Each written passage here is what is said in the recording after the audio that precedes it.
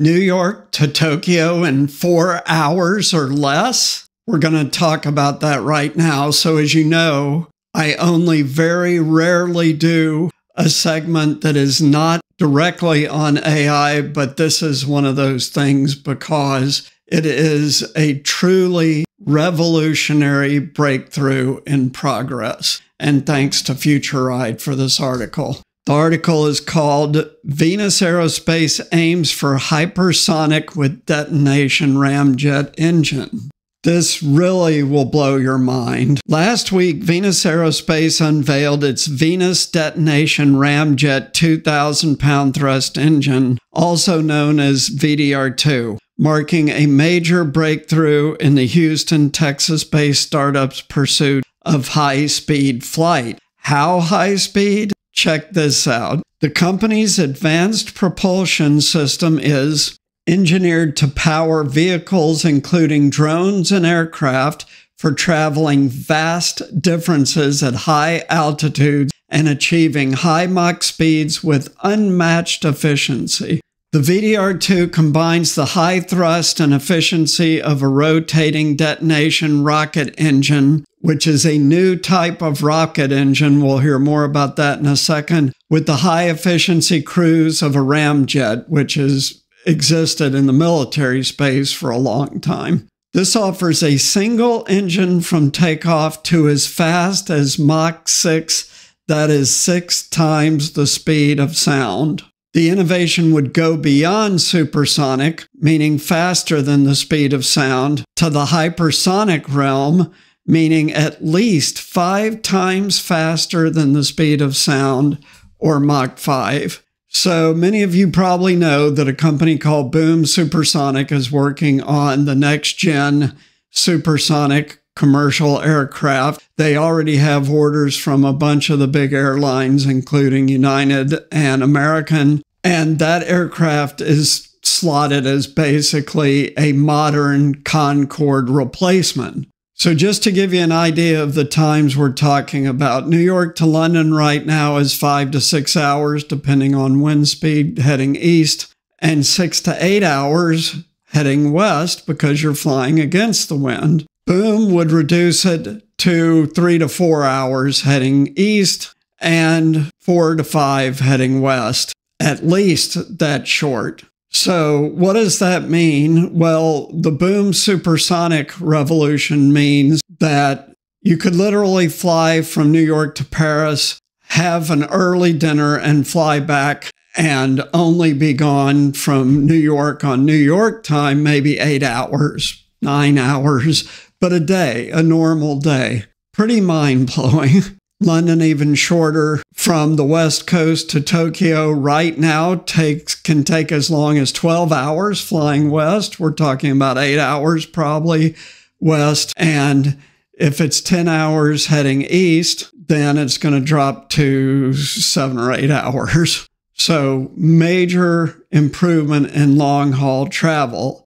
Now compare it to this. Basically, and it'll talk more about this in a second, this will decrease that New York to London travel time to an hour. Think about that. An hour to London, a few hours to Tokyo. It's crazy. This engine makes the hypersonic economy a reality, said Dr. Andrew Duggleby, who is one of the co-founders. We're excited to partner with Volantra to achieve this revolution in high-speed flight, given their expertise in high-speed air combustion. So Venus is developing the overall engine and ultimately aircraft, but Volantra helps with the combustion part of the engine. They have a shared vision of unlocking the high-speed flight economy in the commercial and defense sectors. We can't wait to dig in, make the first one fly, and ultimately perfect an engine concept that has lived mostly in textbooks, but never as a production engine unit. So the first flight of this is near. The VDR2 will take flight in Venus's hypersonic flight test drone in 2025. One possible application is the Venus Stargazer M4, what the company calls the first hypersonic reusable aircraft that it says can make 2-hour global transport cost effective. That's 2 hours to anywhere on the globe is what they're saying. Stargazer will arrive in the 2030s and will ascend from a central airport, leveraging the RDRE ramjet to accelerate from taxi to cruise speeds of Mach 4 at 110,000 feet. So this is going to be epic. You're going to be able to well see the curvature of the Earth from this altitude. With a top capable speed of Mach 9. So the other co-founder is Sarah Duggleby, who goes by the name Sassy. So it's a husband-wife team. Venture-backed Venus Aerospace has raised $70 million so far from key investors like Airbus Ventures and Prime Movers Lab. So one of the two major aircraft manufacturers isn't already investing in this thing for obvious reasons.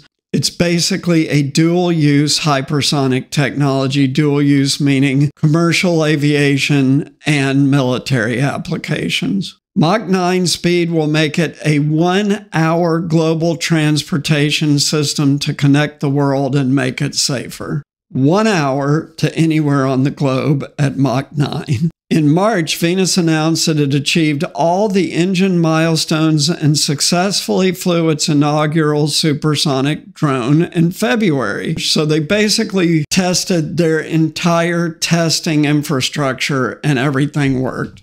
Using an air-launched platform and a rocket with wing configuration allows us to cheaply and quickly get to the minimum viable test of our RDRE as a hypersonic engine.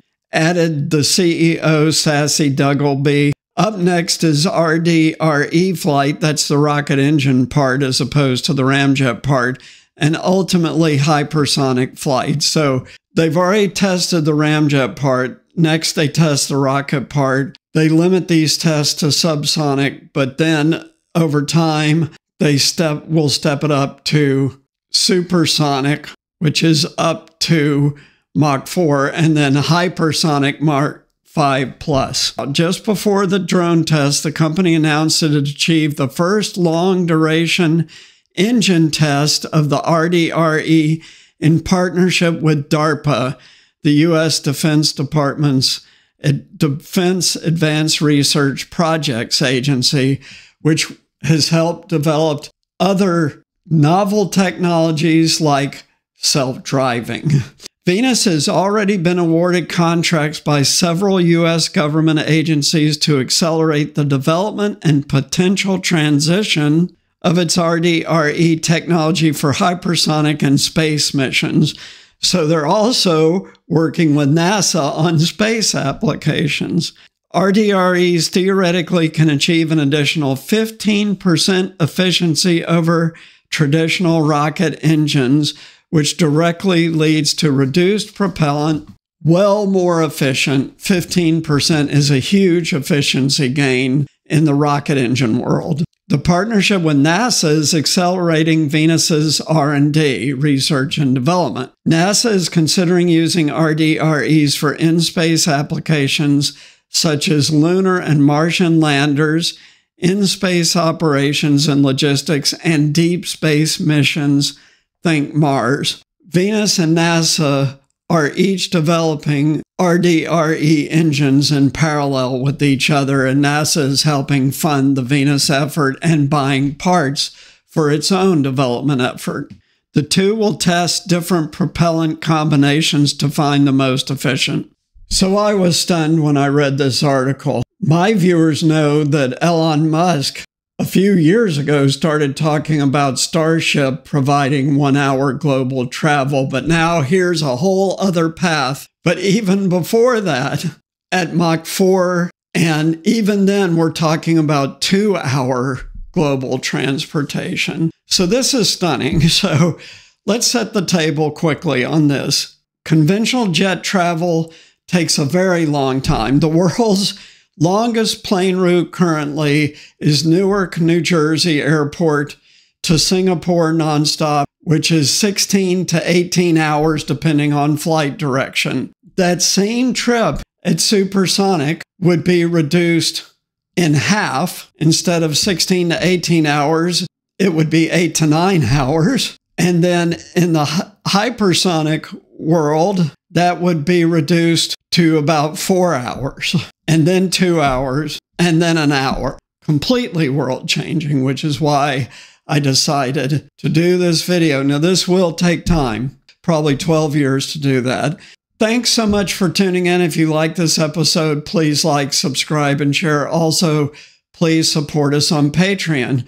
Your financial support helps us grow the channel more quickly. Please note that going forward, episodes like this that are novel breakthroughs, but not AI related, will not be done as videos. They'll be done as posts, with the first one of those coming up this week, but world-changing stuff, with the videos being limited to AI and your career going forward.